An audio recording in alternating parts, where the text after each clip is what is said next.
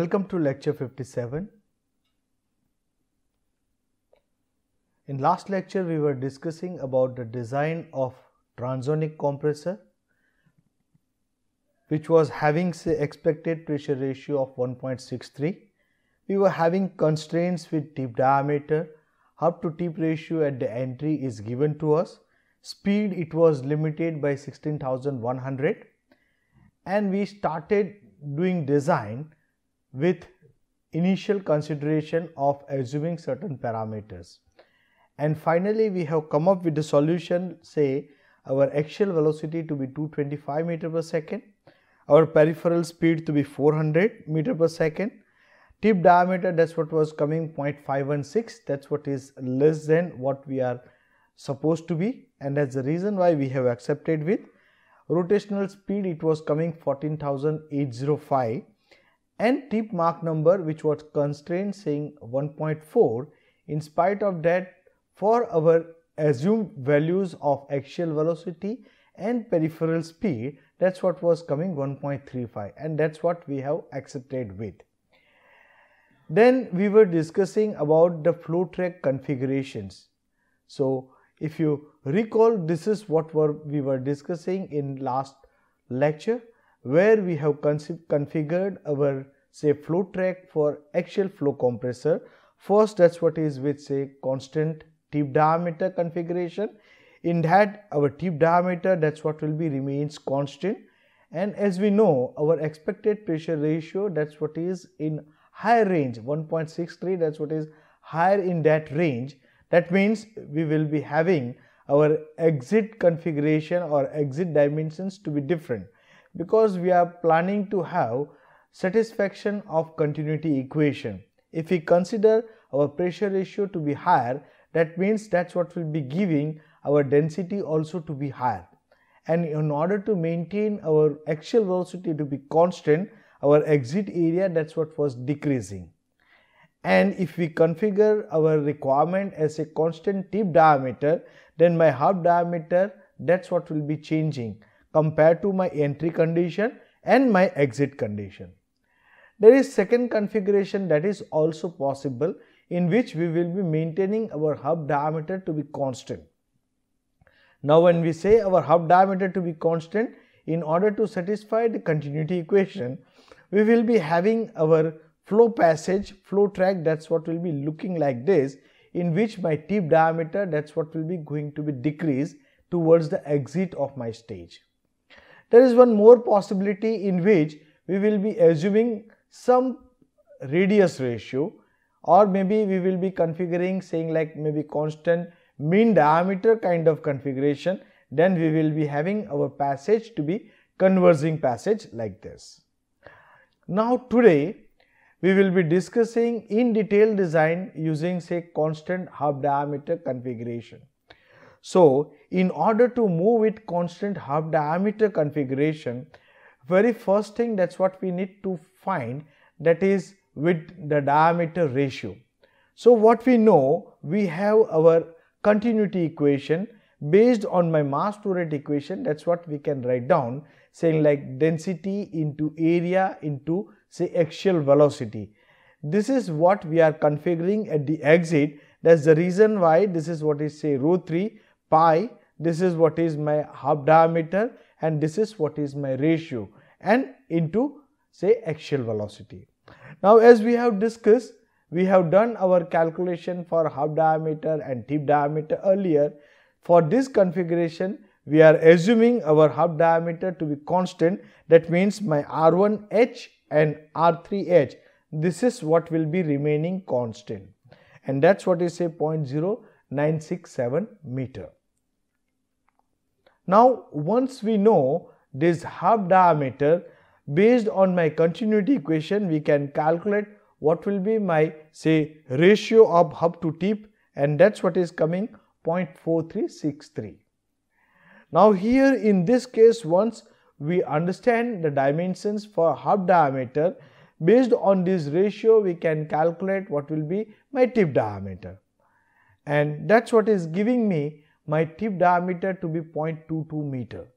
So if we draw our passage, we can say this is what is my hub diameter and this is what is my tip diameter. Okay.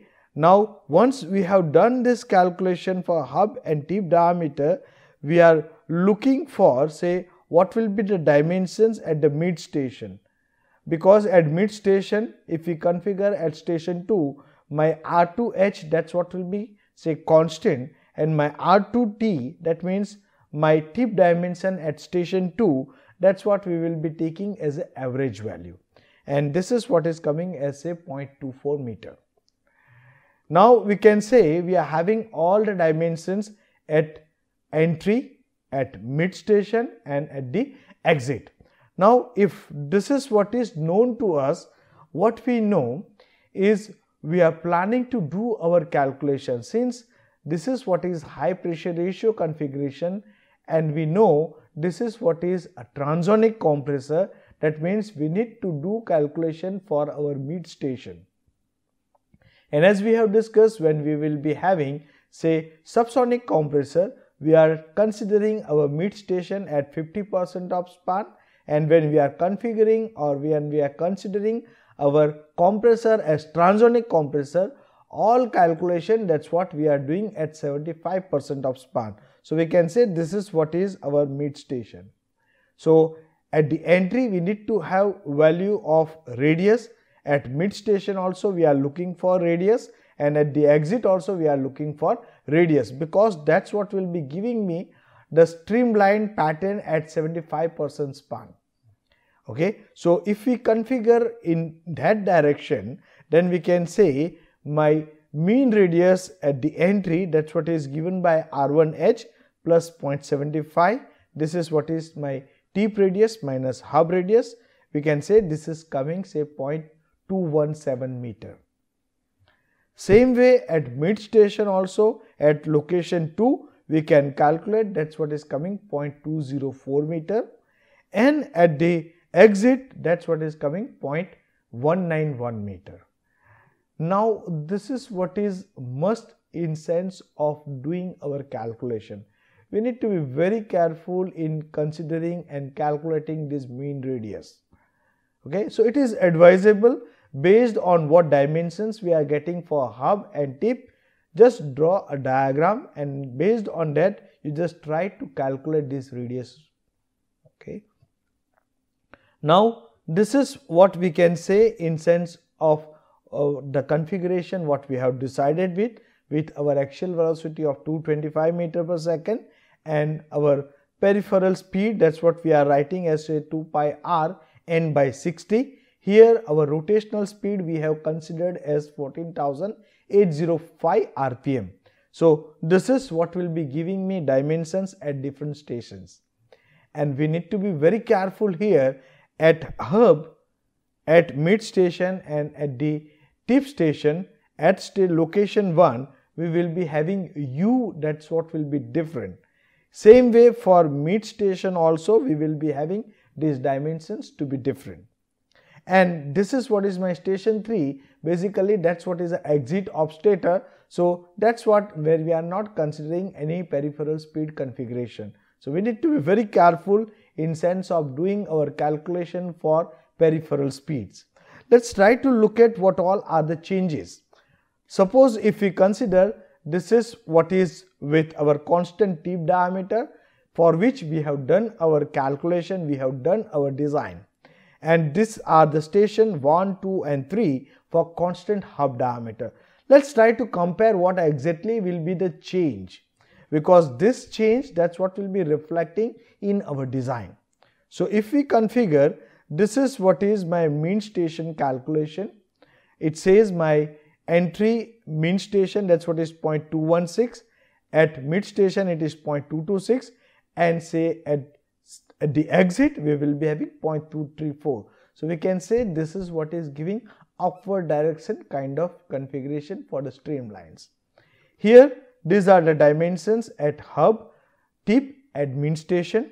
Suppose say if we are comparing these two numbers, we can see here at mid station we are having radius, that's what is same. At say mid station we are having, that's what is say 0.204. You can compare this value, it is 0.226 for constant tip, and for say constant hub configuration it is 0.204. At the exit also my mean radius, that's what is decreasing. So we can say our streamline direction, or if we draw the line that's what is connecting all this point, that's what is showing say the flow to be moving towards the hub direction. So that's what is the imaginary line, but we can realize, we can understand that part.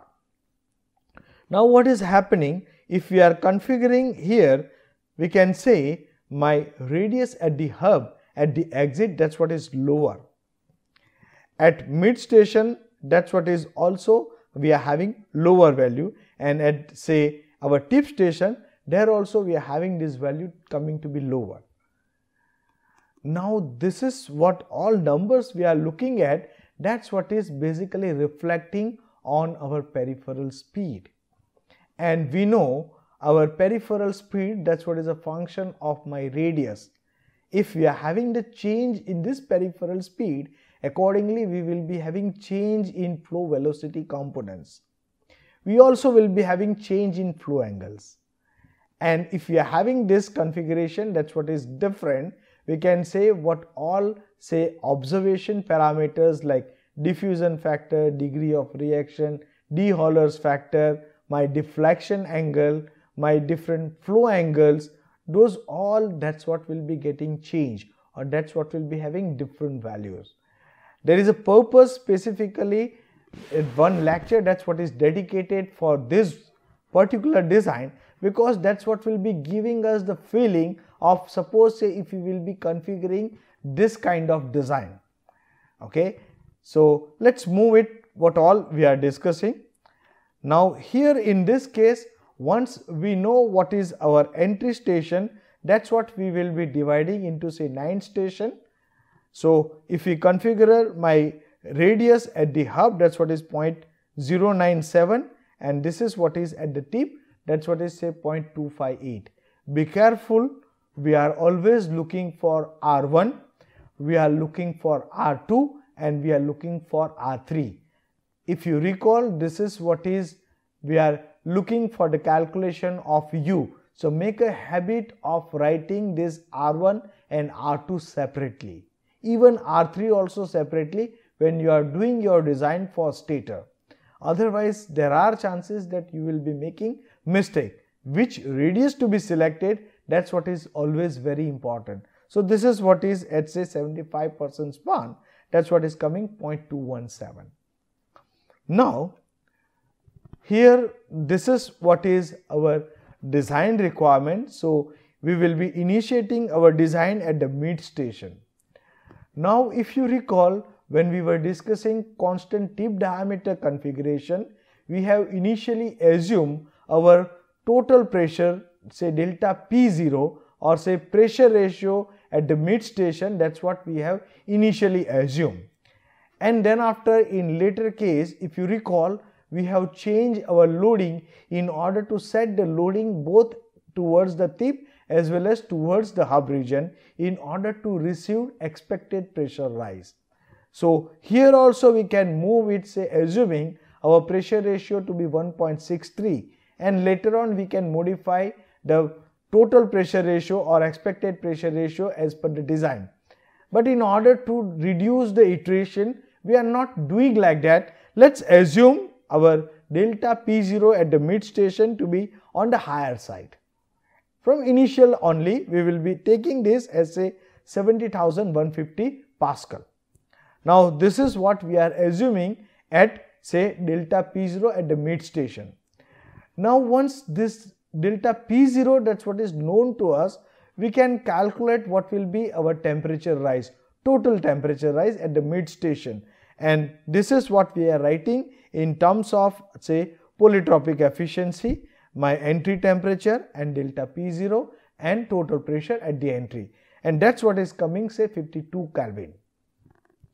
Now basically this delta P0, that's what is very important, because in order to do the calculation at mid station, we are looking for velocity components, we are looking for flow angles. So what we will be doing, we will be assuming our aerodynamic work and thermodynamic work, that's what is to be same, or we can say here we are writing Cp delta T0, that's what is say lambda into omega. Here we need to be very careful, say this radius, say when we were doing our design for subsonic compressor, that time we were writing that as a U2CW2 minus U1CW1.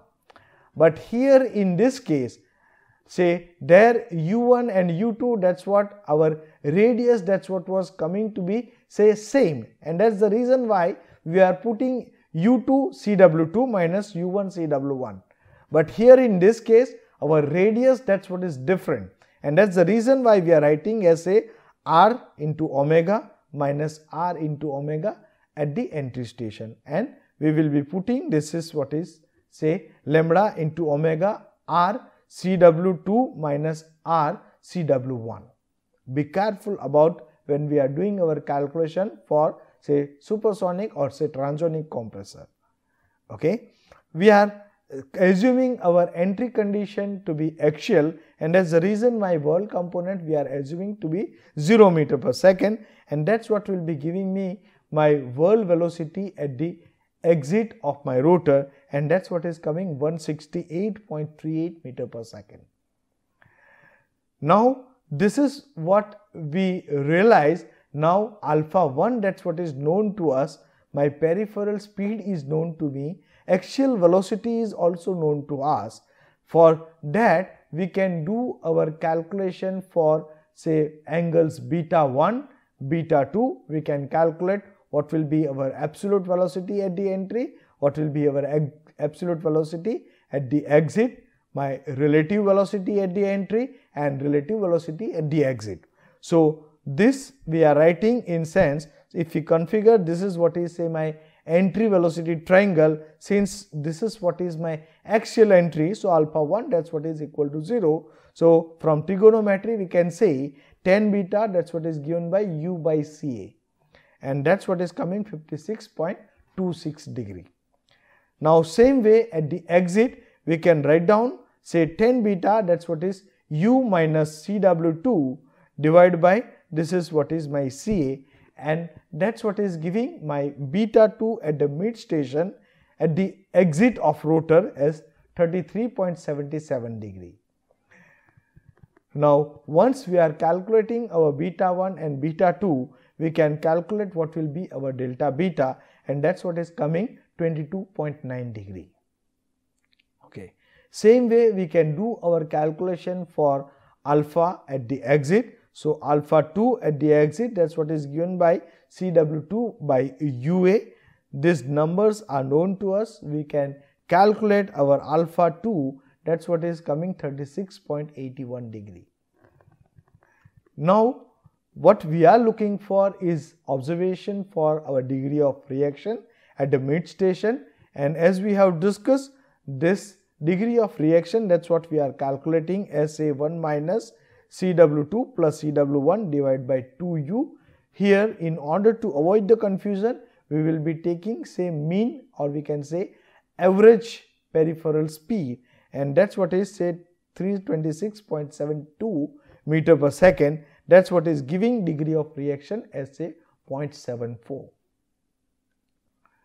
Now next component, that's what is of our interest, that's what is our relative velocity at the entry and relative velocity at the exit of the rotor.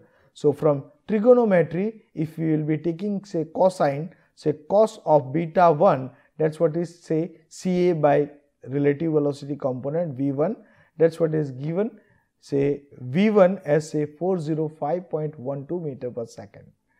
Now same way we can do our calculation for relative velocity at the exit, and that's what is coming as a 269.4. You can say here we are having effective kind of diffusion, that's what is happening. My relative velocity at the entry is higher, my relative velocity at the exit, that's what is coming to be lower, and that's what we are calculating as a de Haulers factor, and that's what is coming say 0.66. Okay. Now next important parameter for us, that's what will be to decide with the number of blades and what will be the chord of my blade. So as we have discussed our aspect ratio in earlier design, that's what was coming, say 1.6. So in order to compare these two designs in that sense, we will not be changing this aspect ratio. Let's take same aspect ratio here for constant tip diameter configuration. So aspect ratio I am taking as a 1.6. Now in order to calculate the height of my blade or the span of my blade, that's what we are doing as a h1 plus h2 by 2. So h1 and h2, that's what is given by r1 minus rh at entry and rt minus rh at the exit, and this is what is coming to be 0.167 meter. Based on that, we will be calculating our chord, and that's what is coming as a 0.105 meter. Now if we compare this number with our earlier calculation with say constant tip diameter configuration, this chord was coming 0.09 meter. So you can say here our chord, that's what is coming to be larger. Okay, so the changes, that's what will start reflecting now. Same way, in earlier design we have assumed our number of blades for the rotor as say 29. So we will not be changing those number of blades. Okay, so number of blades, that's what we have assumed to be 29. Same we will be putting here, that's what will be giving us the pitch to be 0.046 meter. Now based on pitch and chord, we can calculate our solidity, and that's what is coming as a 2.31. Once we know what is our solidity, my immediate parameter that need to be calculated, that's what is say my diffusion factor. So the diffusion factor of this rotor, that's what we can calculate based on beta 1, beta 2, and based on my what is the solidity. So if we are writing this, this is what is coming as say 0.44. Now in order to calculate my blade parameters, very first parameter which we need to calculate is say slope factor or say Carter's parameter, and that's what we are writing here. We are considering our say camber line, that's what is say circular arc camber line, and that's the reason my A by C, that's what we are taking as a 0.5, and my parameter or M factor, that's what is coming as a 0.343. Now once we know what is our parameter M, we can calculate our camber angle, that's what is delta beta minus incidence, and in the as a function of say my M parameter and solidity. So if we are doing this calculation, my camber angle at the mid station, that's what is coming 29.57 degree. Same way we can use our Carter's relation for calculation of deviation angle, and that's what is coming as 6.69. Similar to what all we have discussed earlier for almost all design, based on your computational study or based on your past experience, you can do the correction for your deviation angle. Same procedure we will be following here also, and we can do our camber angle correction, and we can do our calculation for say stagger angle correction. So these are the angles what we are getting in sense of 32.07, that's what is my corrected camber angle, and 40.21, that's what is my corrected stagger angle. Now in overall, if we look at, this is what is my station. So if we configure here, as I was saying, we need to be very careful in sense of my radius. So this is what is my radius R1, and this is what is my radius R2, this is what is my radius R3, because that's what will be giving me U1 and U2 to be different. Okay, so based on that, this is what is a table, that's what we have prepared, assuming our delta P0 that to be here. Okay, now once this is what is we have done at the mid station, next step for us it is to calculate at hub station as well as at the tip station. So in order to do calculation at the hub station, we are following the approach, that's what is say our fundamental design approach, we need to assume delta P0 near the hub station. And we know hub is critical in sense of the having flow turning angle to be large, and it may be possible that my degree of reaction may be going lower in that region. So it may possible, like we have discussed earlier also, some of the portion near the hub region for this compressor may act like a turbine if we will not be configuring or if we are not designing properly, and that's what will lead to losses, maybe in sense of rise of pressure or maybe in sense of say my operating range. And that's the reason why we need to select this number iteratively.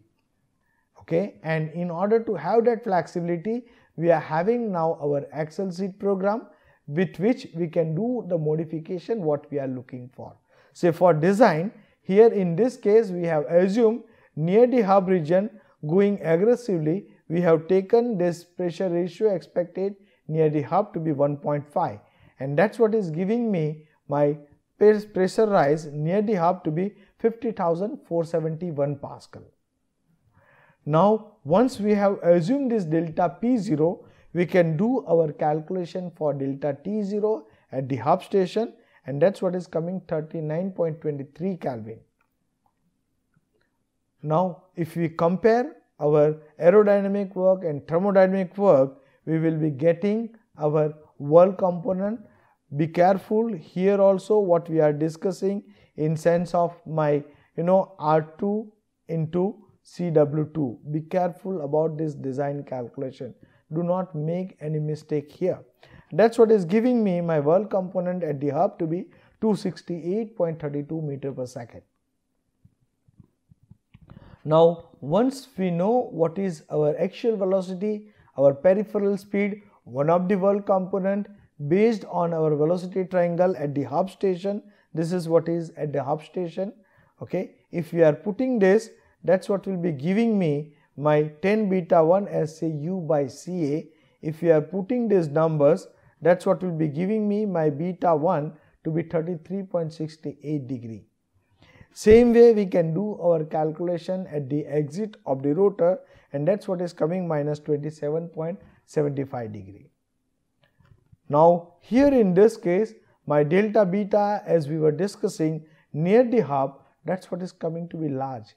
This is what is a 61.43 degree. Okay.